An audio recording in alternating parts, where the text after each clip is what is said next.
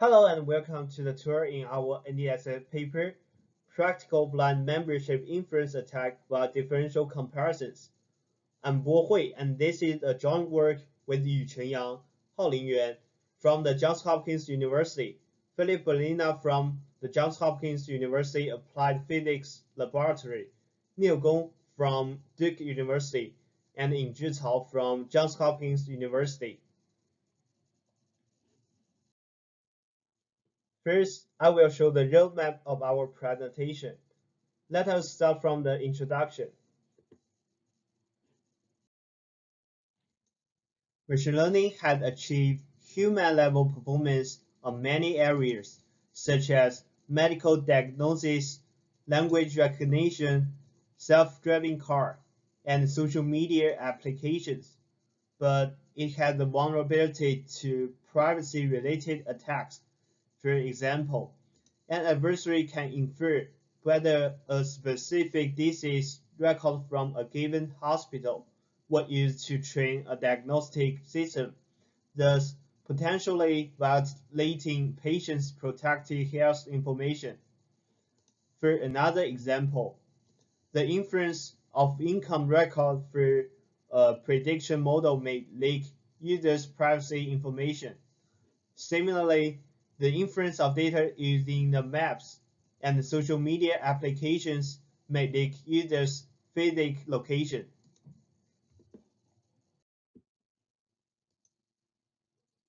There are two major concerns of privacy in machine learning. The first one is model itself, which can be stolen by model extraction attacks. And the second one is data used to train the model. A type of this attack that is the focus of the paper is the membership inference attack, whereby an adversary infers whether a specific sample belongs to the training set of a given learning model or not. Here is a model trained by some data. So how does the attacker achieve the goal? The answer is using a lot of input data to query the target model and observe the output classification with probability vectors to get the final decision.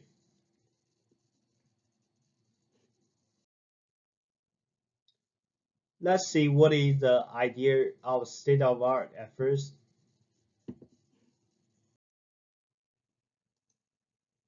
As we discussed at the previous slides, we now have target model, attacker with query data, and output classification with probability vectors.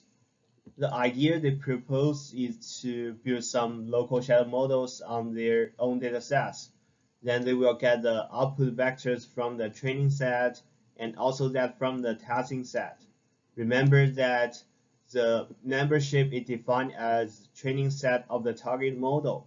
So they label their training set's output as member and the testing set's output as non-member. Till now, they are able to build a binary classifier as the attack model and predict the membership for the query data. One problem of this method is that they depend on the transferability between the target model and shadow model. That is, attacker's performance is related to the similarity between the distribution of shadows and target's probability vectors. But is there any problem if the shadow model is not similar to the target model? The answer is yes. Let me show you something. We can see that if the adversaries choose the same model as target, the attack F1 score is relatively high, even up to 96%. But if they choose a different model, the attack F1 score will decrease a lot.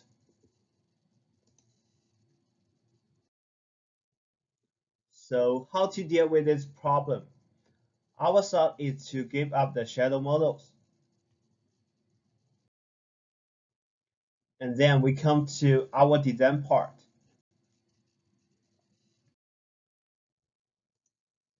Our attack is called BLINDMI because she doesn't need the information of the target model. what we need to do is to modify the target dataset. For example, using Sobel operator as the transformation, or adding noise, or roughly selected samples with low probability score. Then we get a dataset different from the target set, which we call it non-member dataset, because they are unseen data for the target model. Then we query the target model using our non-member dataset and get the output vectors. If a sample from the target set are similar with our non-member, then we say it is also non-member. If they are not similar, we think it is a member. By doing this, we avoid using shadow models during our attack. To compute the similarity, we have two variants. BLINDMI one class trains a one-class model from the selected output probabilities of the non-member and classifies samples in the targeted set using the trained model. BLINDMI different adopts differential comparison to classify members and non-members in the targeted set. The high-level idea of the key step in differential comparison is to measure the distance between targeted set and non-member dataset, and then we recalculate the distance after moving one sample from targeted set to non-member dataset.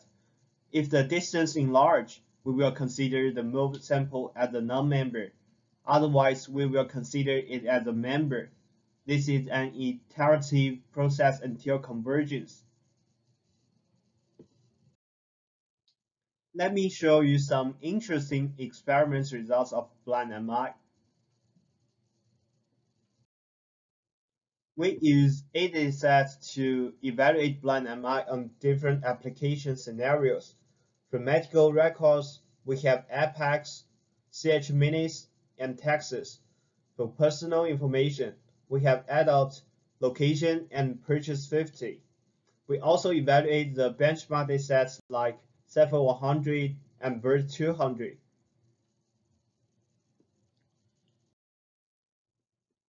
Remember that our differential comparisons divide non-member and member based on distance changing.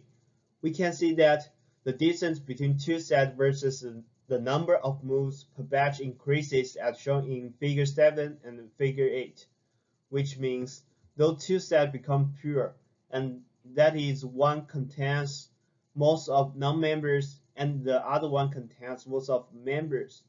Therefore, our differential comparisons is effective on dividing members and non-members. We also evaluate other 6 state-of-art attacks. An attack trains a neural network from all features from the output probability distributions of a shadow model. Top 3 NN trains a neural network from top 3 features from the output probability distributions of a shadow model. Top 1 threshold compares the top feature from the output probability distribution with a threshold value and classifies the sample as a member if the top feature is larger than the threshold value. Otherwise, it will consider it as a non-member. Loss threshold computes a cross-entropy loss for each sample and classify it as a member if the loss value is smaller than the average loss of training samples in the shadow model. Label only classifies a sample as a member if a predicted class is the same as the ground truth one. Top 1 plus true is an improved version on top 3 and then with the consideration of the ground truth label. Here are some results for BLINDMI comparing with the other membership inference attacks. Note that we have 4 settings. Blind is our default setting, which means attacker does not know the target model's architecture and the ground truth label of target model. Black box means the attacker knows the ground truth label, but not the model. Gray blind means the attacker knows the target model's architecture, but not the ground truth label. And the gray box means the attacker knows the ground truth label and the target model's architecture, which is the strongest assumption for the adversary. We can see that the performance of state-of-art based on shadow model is unstable, which depends on the knowledge they know. For example, there are a 28% distance for black box and gray box on location dataset, also 17% for purchase 50 and 38% for bird 200. But our BLINDMI performs very well among all settings. The reason is that we don't use any shadow models and we aim at target model only.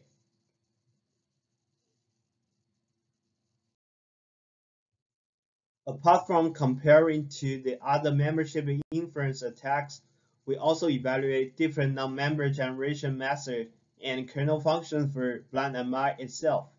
We found sample transformation is the best, which generates the non-members closer to real test setting, while the Gaussian noise performs better than the other kernels. We also evaluate our attack against state-of-art defenses. Specifically, we have memguard on the top left corner, which adds crafted perturbation to the largest layer output of the target model and thus make the target model robust to membership inference attacks. We have differential privacy on the top right corner, which sets a special optimizer so that no single training sample had a significant impact on the target model. We then have maximum mean discrepancy plus mixup on the bottom left corner, which reduces the gap between the softmax distributions of training and the validation set during the training process of the target model. Last but not least, we have adversarial regularization at the bottom right corner, which sets regularizer for the target model and thus provide the robustness against membership inference attacks. From each of the graphs, we can observe that in almost all situations, our BLINDMI attack could successfully maintain a high attack performance in terms of F1 score compared to all the other membership inference attacks. We adjust the non-member to member ratio and measure the F1 score. The underlying rationale behind the introduction of ratio is that a practical target dataset usually had a small number of members and a large number of non-members. This observation shows the practice of BLINDMI on the real-world settings. All other attacks in the literature drops as the ratio increase, while the performance decrease of BLINDMI is stable. That is, the performance of existing membership inference attacks drops below 50% when the ratio is larger than 10, while the performance of BLINDMI is still above 50%, which is 35% than the state-of-art, which when ratio equals to 39.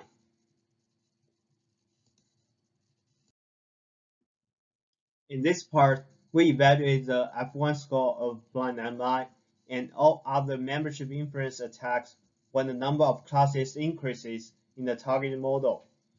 The performance of all membership inference attacks, including BLINDMI, increases as the number of classes in the target model, and the performance boost is more significant when the number of classes is small. The reason is that when the dataset has more classes, the target model tends to generalize less, thus being more vulnerable to membership inference attacks. Besides, we can see that our BLINDMI outperforms the other up to 30%. The next part is our conclusion. We designed a membership inference attack called BLINDMI using a novel technique called differential comparison. Our evaluation shows that BLINDMI outperforms state-of-art membership inference attacks on the different settings. Also, our implementation is open source at the following link. Thank you for listening.